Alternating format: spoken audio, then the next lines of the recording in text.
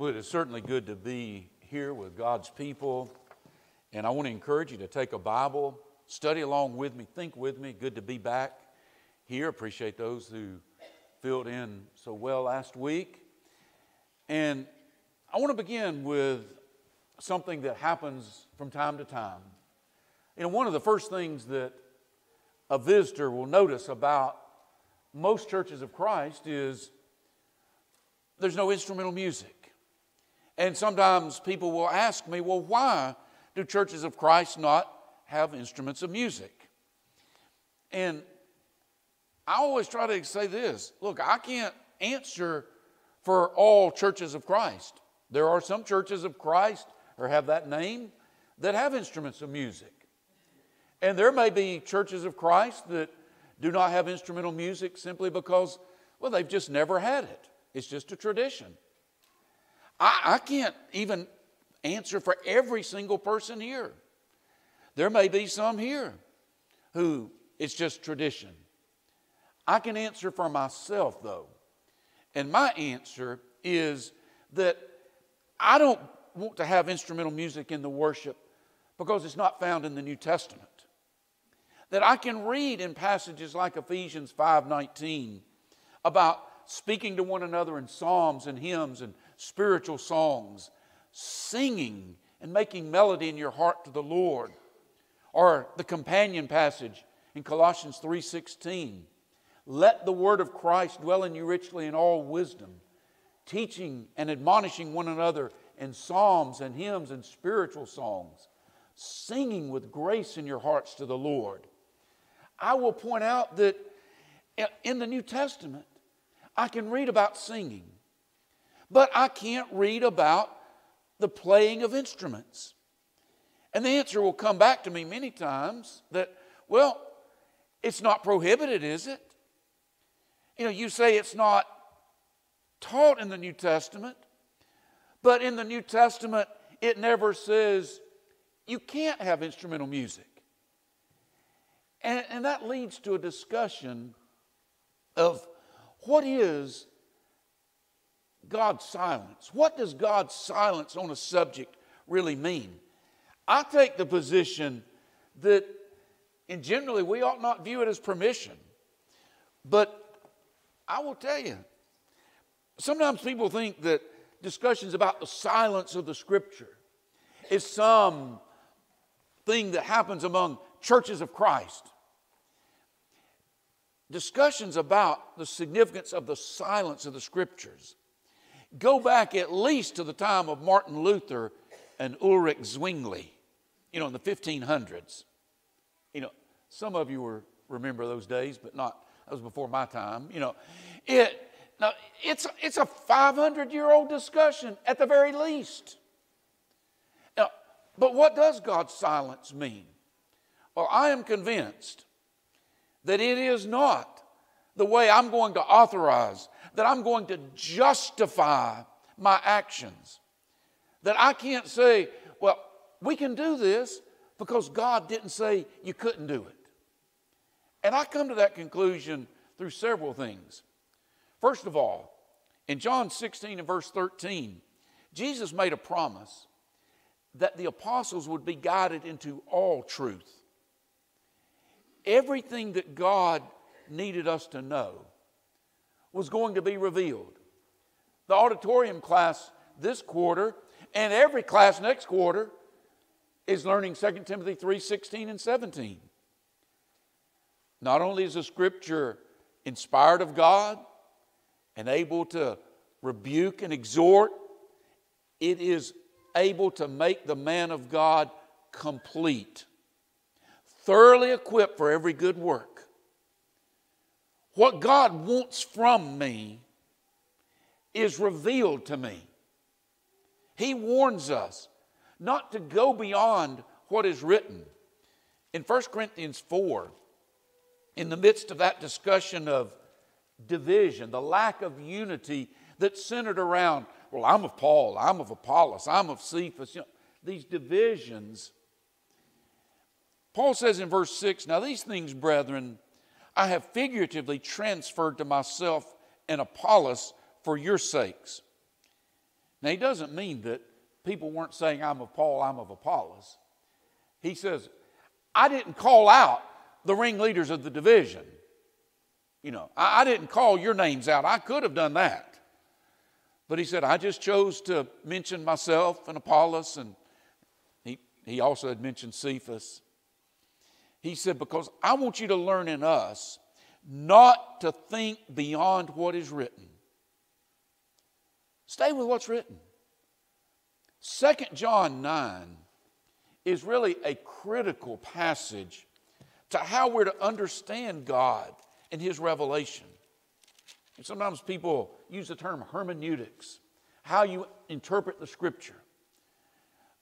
To me, this is a key passage to forming a proper hermeneutic. Whoever transgresses, some of your translations say, whoever goes onward and does not abide in the doctrine of Christ does not have God. He who abides in the doctrine of Christ has both the Father and the Son. The word abide means to dwell, to live. Where do I live? He said, I ought to live in the doctrine of Christ. That's my home if I'm what I ought to be, not somewhere else. I think if I'm to do God's will, in Matthew 7:21, it says, not everyone who says to me, Lord, Lord, shall enter the kingdom of heaven, but he who does the will of my Father in heaven. In order to do, I've got to know. Well, how do I know? Do I guess? Do I just take and say, well, he never said I couldn't do this. He never prohibited all the... Or do I listen to what he says and take that along with the fact that he says that he will equip me to every good work? Is the Scripture not complete? There are some passages in which silence speaks very loudly. One is Matthew 19, this divorce passage. Is it lawful to divorce your wife for just any reason? Have you not read? And then he reads two, or quotes two passages that don't say a word about divorce. They said in the beginning, he made them male and female. And he said, for this reason a man shall, leave his father and mother and be joined to his wife, and the two shall become one flesh. Not a word said about divorce. And he concludes from that. So then, they are no longer two but one flesh. Therefore, what God has joined together, let not man separate. The argument of Jesus is that if God in the beginning joined them and said nothing about separating them, then leave them joined. In Hebrews, the 7th chapter, when he is discussing the change of the law, and there had to be a new law, he says, because the old law made priest from the tribe of Levi. Well, Jesus wasn't from the tribe of Levi. He was a priest after the order of Melchizedek. And so he said there had to be a different law. For verse 14, for it is evident that our Lord spoke from Judah, of which tribe Moses spoke nothing concerning priesthood. Moses spoke nothing. God didn't say he can't be. That's not his argument. He does. And I've mentioned this before, I think, but I think it's worth mentioning again. One time in a Bible class where we're in Hebrews, somebody said, well, couldn't you, and started ticking off a number of Old Testament passages, put these all together and reach the conclusion that a priest couldn't be from the tribe of Judah? And I said, absolutely. You could reason through a number of passages and reach that conclusion. But the Hebrew writer felt like it was perfectly adequate to just simply say, Moses spoke nothing. He didn't have to go through all of these, logical conclusions that would have been valid. He just took the short approach and validated that approach. Silence is important. But that raises some serious questions. Sometimes people say, well, I understand what you're saying, but then again, it seems to me like there's some inconsistency on your part. I don't read in the New Testament about a meeting place like this. I don't ever read about people using songbooks or projectors to project the singing, or even a song leader. The argument is you're being inconsistent about your use of silence. And I will say this: if I'm inconsistent, what that proves is I'm inconsistent. It does not justify any practice, whether it be the church building, the songbook, or the instrumental music. If I'm truly being inconsistent in my approach, then I'm inconsistent in my approach and I need to modify that. But I think what we can see as we go through this lesson, and I hope we can, is there's a sense in which silence does permit, while also being restrictive, as I've already talked about. I'm just now to the title slide. How do we react to God's silence? And I think to react to God's silence, we need to understand some important concepts.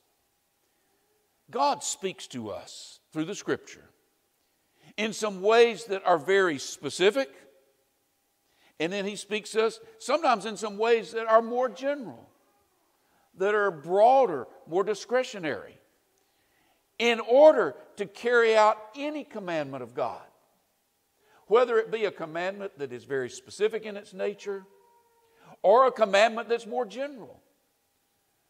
Sometimes you have to use what sometimes people have called expedience, an aid, a tool to do the job. And I believe we are justified in using tools to do the job God has given us. What must never happen, though, is we must never alter or make additions to the job God has given.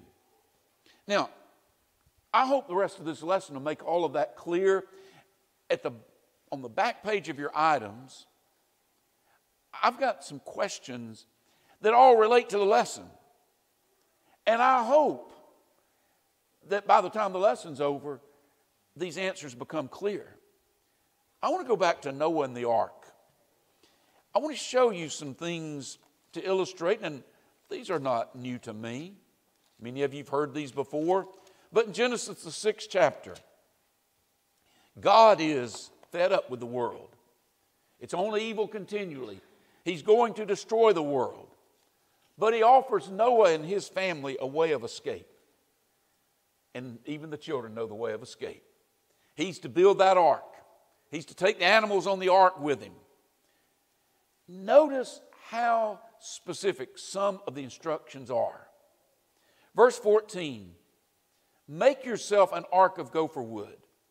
Make rooms in the ark and cover it inside and outside with pitch. And this is how you shall make it. The length of the ark shall be 300 cubits, its width 50 cubits, and its height 30 cubits. You shall make a window for the ark, and you shall finish it to a cubit from above, and set the door of the ark in its side. You shall make it with lower, second, and third decks.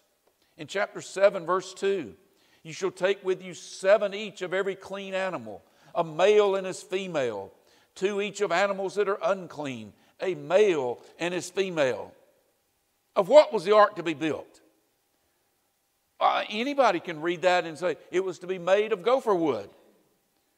Now, when he says gopher wood, did he simply mean wood?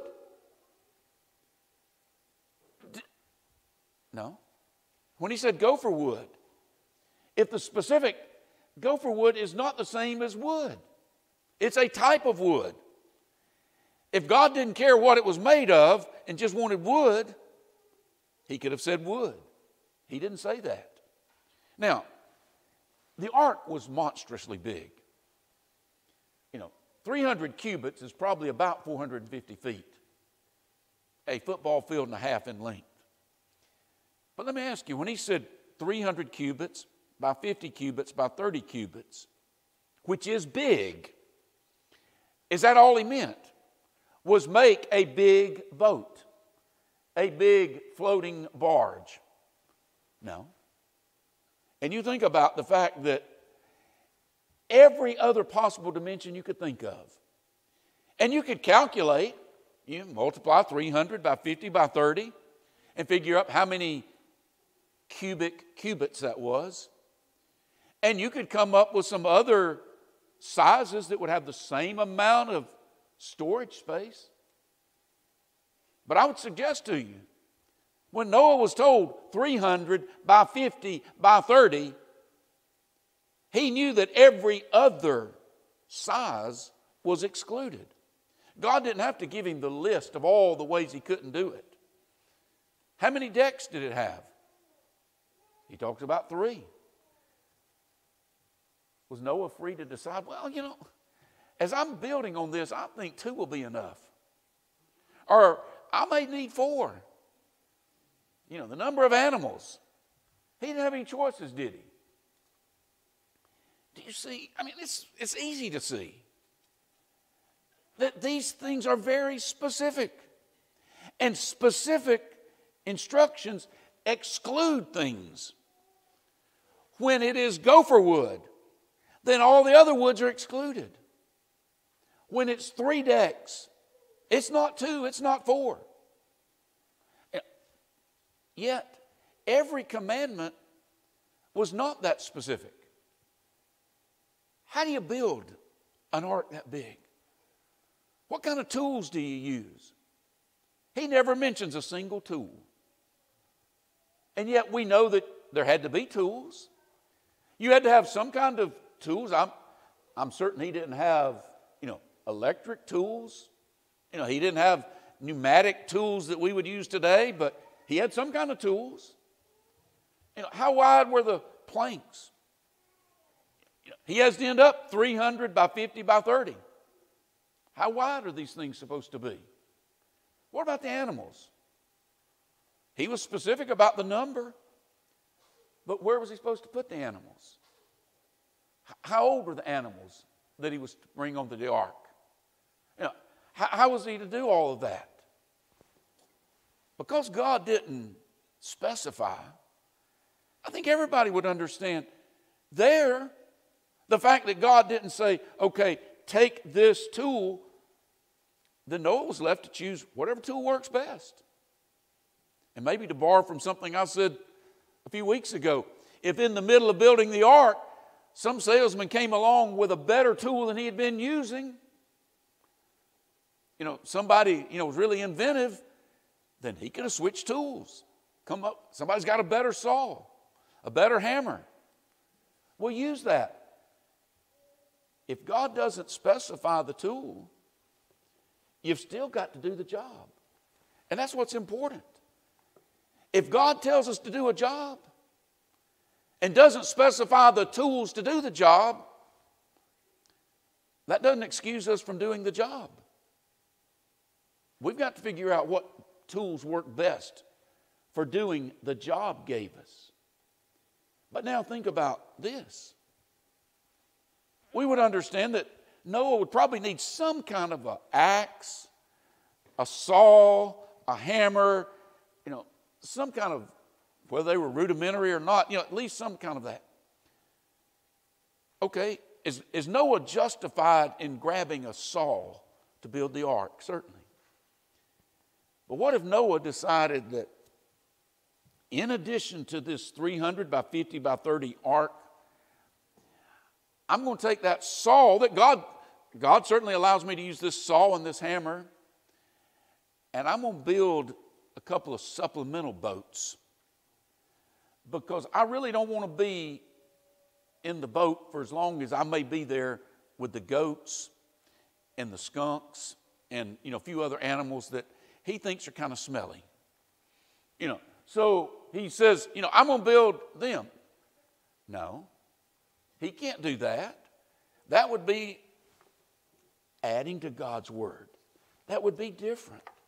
If you took and you decided you want to be creative, and some of your planks are going to be 4 inches and some are going to be 8 inches, God just said build it out of gopher wood to size. Then you decide, I'm going to alternate oak and gopher wood. We all understand the difference in that. We understand that when it came to the number, Noah didn't have a choice about how many of each animal to take on the boat.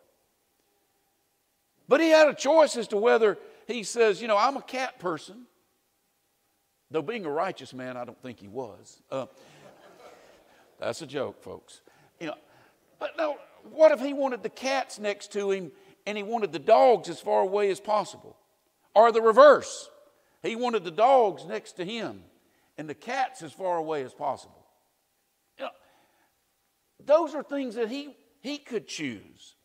He could make those decisions. I think we understand very easily that God was silent about barges and oak. But Noah understood those were not allowed because God had been specific. But we also understand that when God didn't tell him, okay, this is where I want you to put the specific animals that I've told you to bring, then he had the choice of how he would do that. Those are just simply aids to doing the job God told him to do. Now turn to Numbers 19. And I want to look at one other Old Testament story. Numbers 19 is part of the law that required one to be cleansed of defilement. And he particularly talks about contact with a dead person. And the waters of purification contain some ashes. Now let's read this and note how specific he is about certain things. Now the Lord spoke to Moses and Aaron, saying, this is the ordinance of the law which the Lord has commanded, saying, speak to the children of Israel that they may bring you a red heifer without blemish, in which there is no defect, and on which a yoke has never come. You shall give it to Eleazar the priest, that he may take it outside the camp, and it shall be slaughtered there. It's slaughtered before him, And Eleazar the priest shall take some of its blood with his finger, and sprinkle some of its blood 7 times directly in front of the tabernacle of meeting. Then the heifer shall be burned in his sight. Its hide, its flesh, its blood, and its offal shall be burned. And the priest shall take cedar wood and hyssop and scarlet and cast them into the midst of the fire, burning the heifer. And then jump down to verse 9. Then a man who is clean shall gather up the ashes of the heifer and store them outside the camp in a clean place, and they shall be kept for the congregation of the children of Israel for the water of purification. It is for the purifying from sin. Now, you understand all that? They're to take a red heifer, burn it down to ashes. They're to put cedar wood, hyssop, scarlet into it. And then somebody is to take it, the ashes, and store them in a clean place. Now think about this. When God said a red heifer, what did he mean? And I'm going to give you just a quick tutorial for those of you not familiar with the bovine family. We use the term cows sometimes generically for all cattle. Bull is Mr. Cow. Cow is Mrs. Cow. And heifer is Miss Cow. A heifer is a female who has not yet born a calf. That is what a heifer is. It is a female of the bovine persuasion who's never had a calf. Now, when he said red heifer, do you think he meant, oh, black heifer will work just as well? Remember, this thing's going to be burnt in a fire down to ashes. What would it matter what color its hair is if you're going to burn it to ashes? You think he meant a Red Bull? Again, why would the gender matter if you're going to burn it down to ashes? But yet we know, if he said a red heifer, he didn't mean a black heifer. He didn't mean a Red Bull. He meant a red heifer. And I have no idea why the color, the gender, the age, this is the younger one, why it mattered. But I know he was very specific. Does he say anything about, now, don't put a white lamb in there with it? And yet, I don't think there would have been an Israelite alive who would have said, we're also going to add a white lamb to this. No, they knew what God was asking. Why did he tell them cedar into this fire?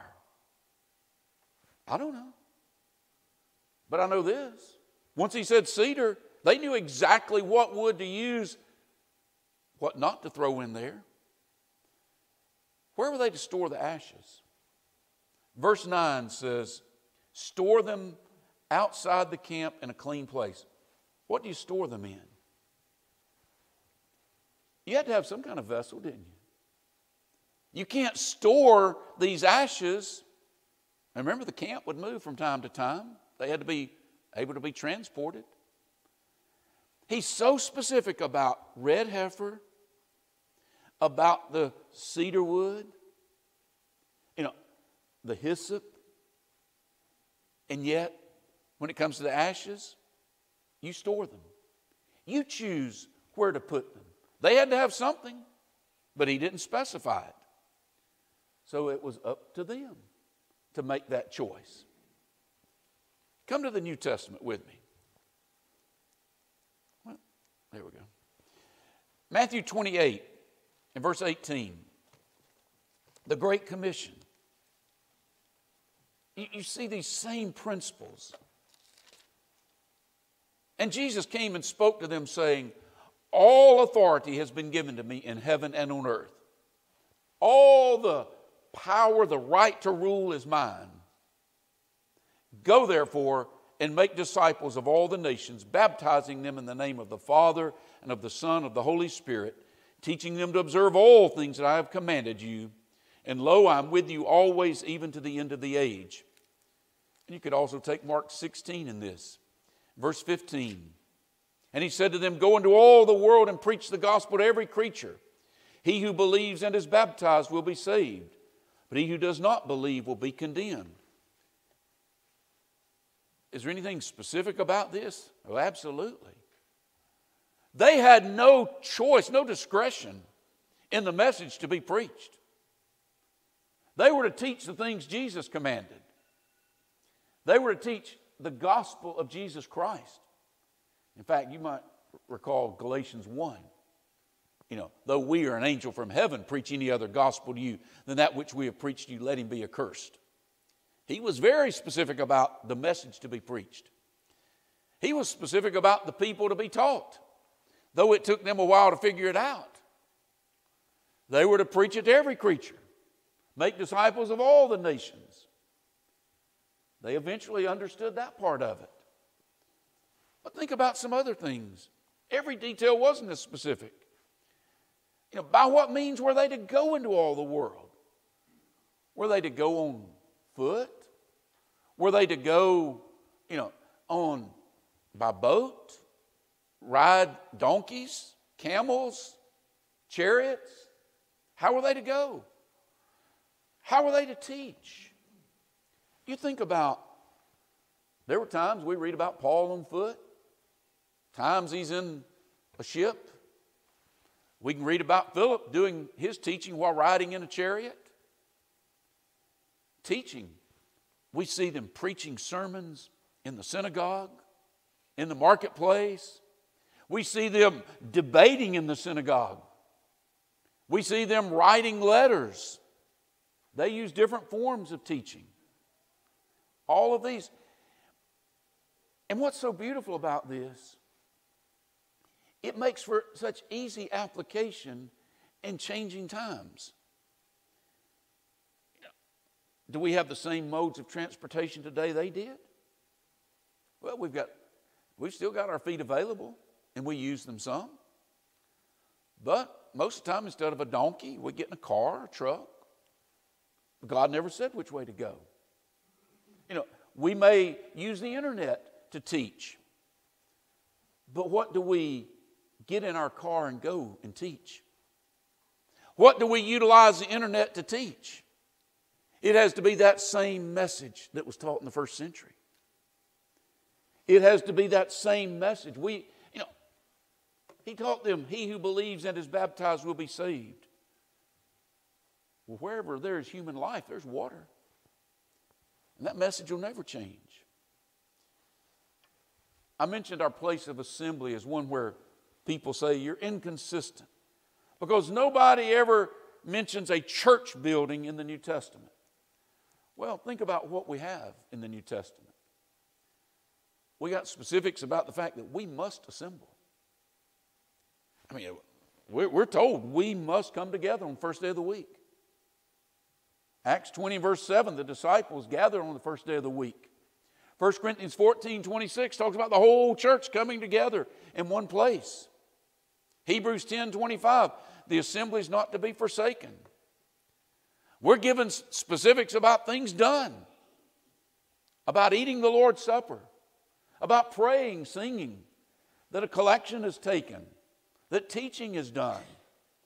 Those things we are taught very specifically. But are we told where to assemble? Think about that. There are a number of passages. I've just mentioned a few. But there are a number of passages that talk about first century churches coming together. But where? We know they gathered in places like the temple. They gathered in, it would appear, the school of Tyrannus. Sometimes it seems they gathered in private homes. I think there's at least the possibility in Corinth that they had their own place. When the Israelites were told to gather up the ashes and store them in a clean place, God didn't tell them where. But they had to have somewhere to store them, something to store them in. When He tells us to gather, and He doesn't tell us where to gather, we have to figure that out. And what's best? I know churches that meet in private homes today because that's best. There are just so few of them. I know churches that in places where property is unreasonably high, they rent. But for many, having their own place is the best. We've got to have a place. That's what New Testament churches, they just met whatever was best. But let's say that since God leaves it up to us to secure a place to worship, we decide we'll secure a place to play basketball, hold dances, which would concern me for other reasons, but those aren't what God told us to gather for. Noah needed a tool to build the ark. Noah couldn't take those same tools and build those companion boats where he was going to put the goats and the skunks. That wasn't what God had taught him to do. We have to find a tool in which we can come together to sing and to pray and to eat the Lord's Supper.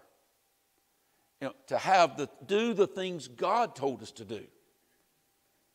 But we don't need a tool for basketball and dances. Those kinds of things that you see churches sometimes do, because that's not what God told us to do. Let's turn to music. I started out with this, and this is where I want to end up. Are there any specifics? When you look at Ephesians 5:19, And he says, speaking to one another in psalms and hymns and spiritual songs, singing and making melody in your heart to the Lord. Or Colossians 3:16, let the word of Christ dwell in you richly in all wisdom, teaching and admonishing one another in psalms and hymns and spiritual songs, singing with grace. Some of the Bible say thankfulness in your hearts to the Lord. I think there are some specifics there. When he says sing, does that mean that we ought to whistle? Does it mean we should hum? Or when he says sing, do you think it's possible that he meant we ought to sing? You know, people can take the Bible and they can understand specifics in most areas. Where is the authorization, the justification? All four of these, whistling, humming, playing, singing, these are types of music. But what is the one that he specifies? He didn't say just make music.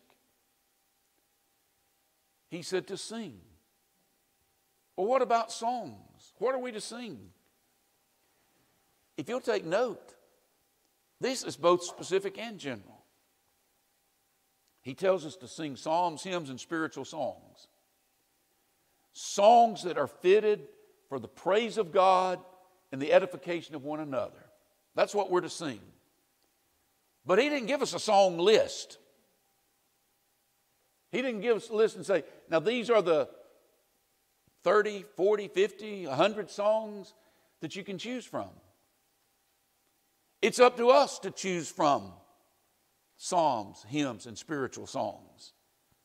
We can choose those. What type of singing are we to do? You know, we could sing as we typically do 4 parts, or every now and then it seems like it's only 3 because the tenors just disappear on us, you know. But, most of our songs are written in 4-part harmony. There's some indication that some of the earliest singing was done more of a chanting style. Sometimes we may just sing all melody. There are a few of our songs written that way.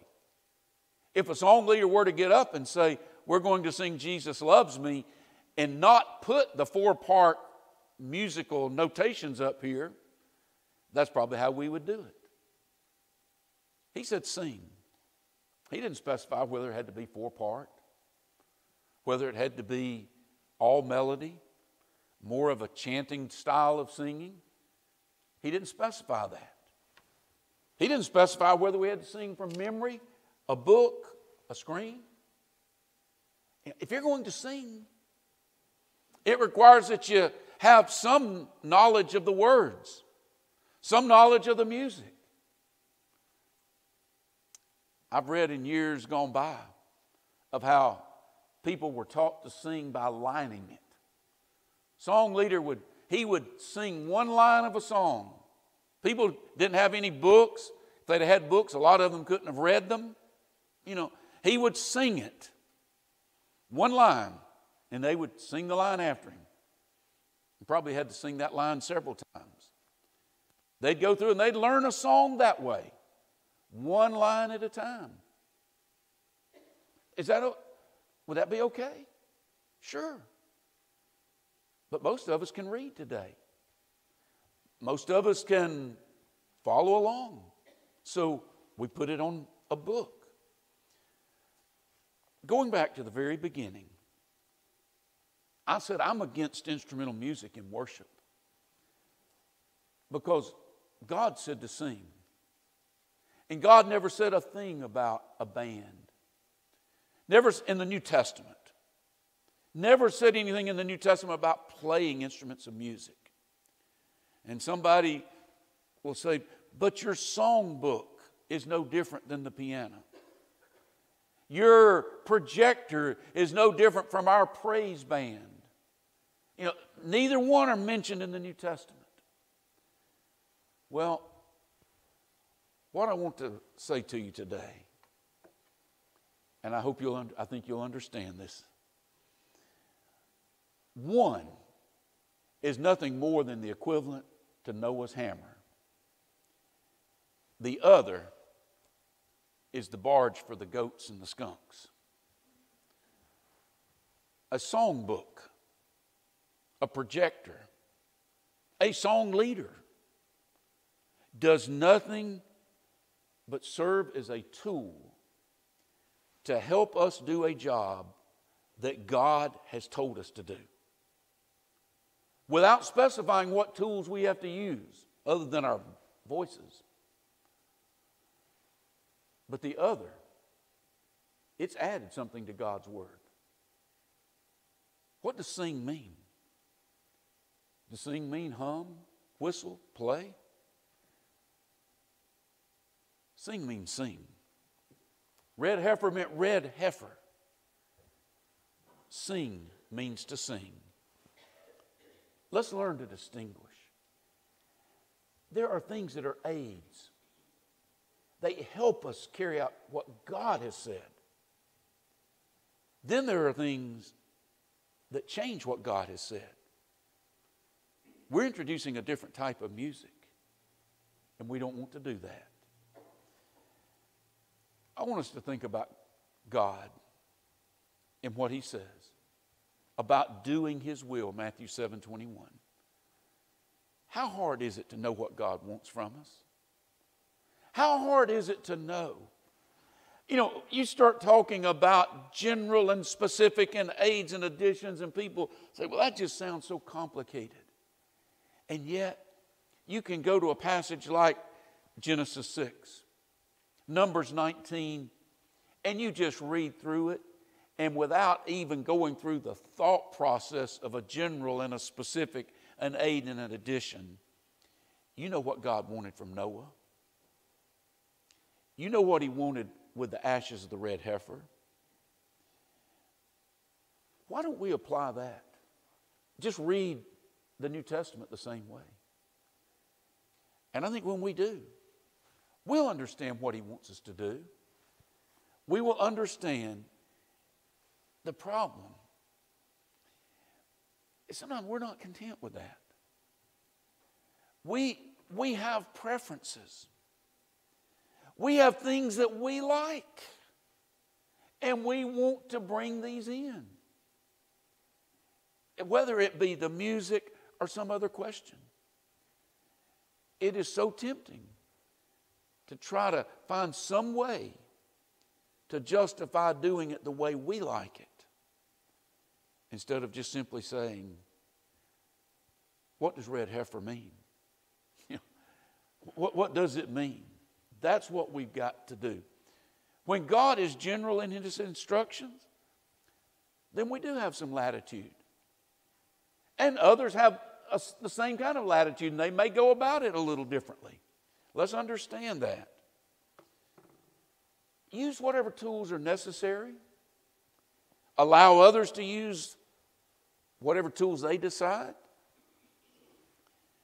But let's make sure of this.